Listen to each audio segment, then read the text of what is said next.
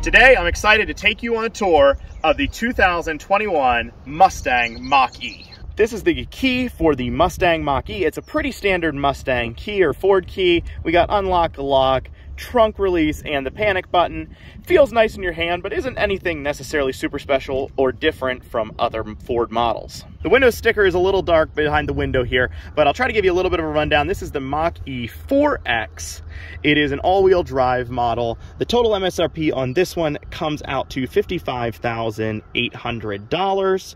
and is optioned nicely. The base price is $49,700. One of the fun numbers to look at is up in this top corner right here. The fuel economy is a 90 rated equivalent on the combined city highway, 96 city, 84. Obviously, this is a full electric car. Let's start off with the controversial topic right up front here, because you could tell that this is designed to look similar to the Mustang. It is a crossover, almost an SUV, station wagon. I'm not sure exactly where it would fall in, but it looks and has hues that look like the Mustang. Whether or not it should have been named a Mustang, let me know your thoughts down below. I'm not sure how I feel about it, but you could definitely tell by the design that it is near, design-wise, to a Mustang.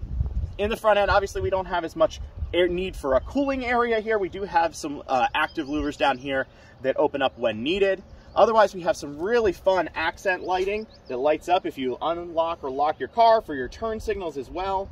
Now, as we move down the side here of the Mach-E, you'll notice this is where we're really taking a departure from the Mustang name. Mustangs don't have rear doors or a hatch design like that. They do sort of call it a fastback, but it's really not as fastback as it looks because it has an extra little hump right there and it doesn't necessarily follow the lower line. At our front fender here, we do have our charging port that opens up. Obviously, there's not going to be a fuel tank in this car. It is full electric, but this is where you would plug in and charge. And then just in front of our charging port, we have our Michelin tires wrapped on 19-inch wheels. Moving down the side of the Mach-E, you'll notice if you unlock the vehicle, the mirrors fold and obviously they retract when you lock the vehicle. The most peculiar design decision, I would actually say, on the outside of this vehicle is the door handles. They are just a button, and it has a little handle below. I remember back in like 2000, early 2000s, the Corvette came out and it had buttons for door handles, but they were hidden and kind of looked more traditional. This is definitely the furthest departure I've seen. At the rear door, you'll see that we also have a button just like the front, but curiously, there is no door handle back here. You're just supposed to reach to the inside of the door. Moving around to the back end of the Mustang Mach-E, you can see that it's got a few more Mustang-like features back here, especially the taillights, which light up sequentially when you press the unlock or locks, or if you use your turn signals. I really like this feature and what Ford is doing with their taillights. I apologize for any wind noise. We are fighting a storm here a little bit, but this is a rear hatch, which offers a lot of storage here. You can just press your twice and it automatically opens or closes. There's a fair amount of space back here. It's not like crazy. You can't probably take, you know, a suitcase for each person in the car, but there is a lot of space here, and for most situations, it's going to be plenty. There's also a 12-volt outlet back here and some little storage underneath of the cover back here as well. I've actually been pleasantly surprised with some of the design features and things so far on the Mustang Mach-E. I had heard that the front trunk was a little bit cumbersome to use, and I can confirm that is true. You have to go inside of the driver's panel where the hood release on any normal car would be, and you have to pull it twice. Once you have released it from the inside, you'll notice that there is no secondary latch. That's why you have to pull it twice inside, because there is no latch out here. You can just lift it up. Obviously, there's some storage in here, and that is really helpful, but it also is extremely difficult to close. It does not just close like a normal trunk or hood like you would think.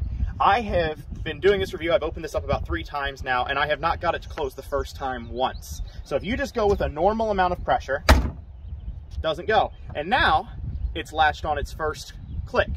So you have to go back inside the vehicle and release the latch one more time, pick it up, and really put some force to it to get the latch to close. Now, I noticed that this was a dealer demo, and there it does have this little cover right here, and I got curious as to what was underneath of it. It was already popped up a little bit, so hopefully I'm not in any trouble for removing it, but this does show some of the inner workings in the motors and everything down underneath here, which is pretty cool, as well as your coolant, brake fluid, and all those other fun things. Now, this would normally be the portion of the video where I start up the engine, and give it a little rev, but that's not really possible here, so we're just gonna start on the interior. When you push the button to get into your Mach-E, you'll notice this slightly modern door panel. Not as crazy as some of the electric cars in the past, but it does have a nice metal strip and overall feels pretty nice. It does have this floating speaker design for the Bang & Olufsen, if I said that right, stereo. The door handle is inside of the pocket here. This reminds me of the old Ford trucks from back in like 1999, and I think they still even do it today. It used to be a pull handle. I think I prefer the pull handle design because this one I didn't feel like when I got in and out was as natural. One of the things that might not be as obvious on the outside of the Mustang Mach-E is this area for the battery underneath the car. You can see a very large sill here, as well as underneath the door is larger than most cars that I've seen. And just one of the things that I noticed as I was going around, we do have the Mustang nameplate here to remind you that you are driving a Mustang even though it's electric. And then when you sit down in your Mach-E, you'll notice that the speaker runs, that interesting speaker design runs the whole way across the top of the dash, as well as some stitched leather. Not the most modern interior I have ever seen, especially in the electric car world, but it is really nice, and it's a nice mixture of classic and modern. Pressing the start button will illuminate a Mustang symbol up on your front display here. This is a pretty basic display, but it was really nice with the information that it gives. It's a large mile-per-hour reading, which I particularly like, as well as your range and battery percentage, as well as some cross-collision warnings up there. It does have, when you are driving down the road, a feature that has the speed limit, I guess if it's a mapped road, that pops up if you're going over that speed limit. On the steering wheel, this is a very nice feeling steering wheel. I like that Ford does very soft steering wheels. They have a little bit more give than other wheels. These are pretty much standard Ford features on either side for the stalks, as well as the buttons down below and your window buttons over here. I don't prefer the volume to be on the front of the steering wheel. I like the ones that are on the reverse side back here. In the center below here, we do have our shift knob, which you're either going to love or hate the shift knobs, parking brake, as well as our automatic parking, which Ford has had for many years now. Down underneath, we have USB-C as well as regular USB.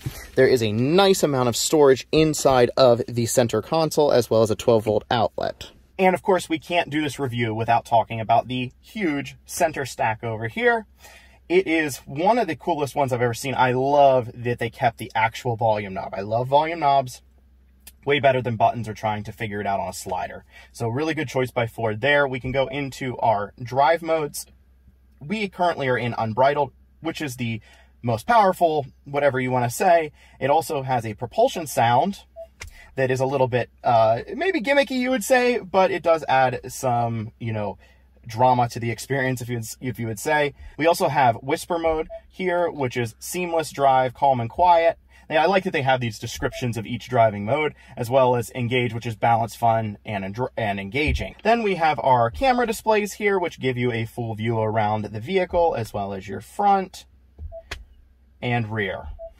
As I mentioned before, we also have our parking assist, our access settings. Now, one of the interesting things about this is that Ford did not plan for you to really use the key that comes with this car. They have the My Ford app, and you can control all of your unlock and lock functions through that, as well as getting in the car and starting it up. Down here we also have our comforts, such as heated steering wheel, fan, climate control, all of those things that you would expect. Now, one of my favorite things to check when I get into a new car is how quickly it connects to Bluetooth. I think this is a really important thing, and some vehicles have the Bluetooth settings like really laid into the menu through several steps. So let's try this. I have not connected my phone to it before. I don't know exactly how to do it, but we're going to try. So start the car. And then here it says, actually, add phone. So we can click that, click add device. The pins match.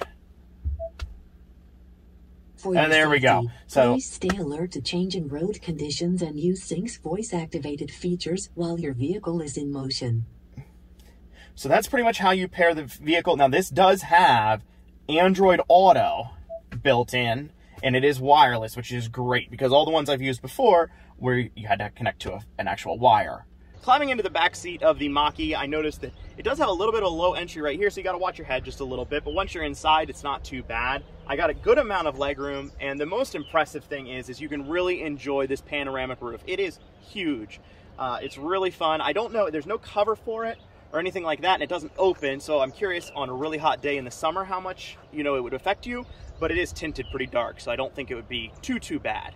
One of the other nice things is the rear seat does fold flat with just a touch of a button over my shoulder here, and that will allow you to have some really good cargo space and extra room if you need to haul something bigger. With all of those details out of the way, let's get behind the wheel and see how the Mach-E drives. All right, starting up the Mustang Mach-E. You hear that exhaust note right there? Pretty impressive. All right, it made no sound at all other than a little ding.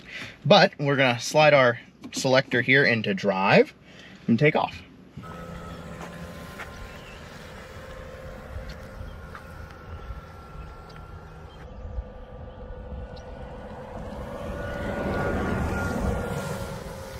The interesting thing about driving the Mach-E is I have not been in a lot of electric cars. The only full electric vehicle, well, I mean, recently, that I've been in was a Chevy Spark EV, which is not even like the Bolt. It's not a very impressive car, but it was fast. Like for a little car, it was a little sketchy, a little dangerous because the car was as long as it was wide. Now, in our drive modes here, if you select the unbridled mode, like I said, it has the propulsion sound, so you can select to have that on. I have it on right now. It just kind of mimics the sound, a little bit of an engine.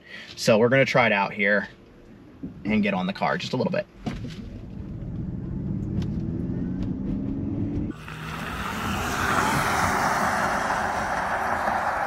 Whew. It is quick. It is definitely quick.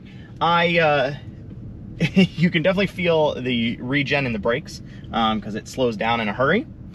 But I don't know, the piped in sound, it's kind of electric, kind of like an engine. It's like a mixture of the two. It's kind of interesting, I guess.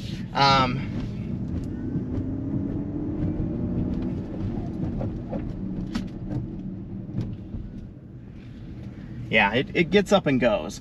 The other two modes, Whisper, that turns off the sound immediately. And frankly, I don't really need it. If you're actually driving with the air and things on, it almost drives just like a normal vehicle. You really don't notice it too much. We do have our speed limit warning up here because we are a little bit over the speed limit. We're gonna drop it back down so we don't get arrested. But driving the Mustang, I am pretty much keeping it in the unbridled mode, which would be the sportiest of the modes. My range is 120 miles at 49%. I think the overall range is up to like 270, something like that now with the extended.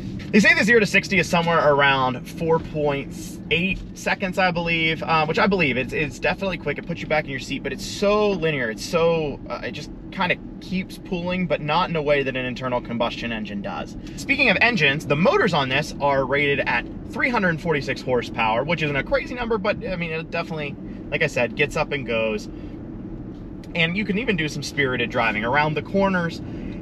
You know, it's not as lively as a vehicle that has an internal combustion engine or makes noise. It probably handles just as well, but it's definitely a different experience. I wish the steering had just a little bit more feel to it. Maybe it's a little bit dead in the center and when you first turn in, I feel like, but you could do some spirited driving.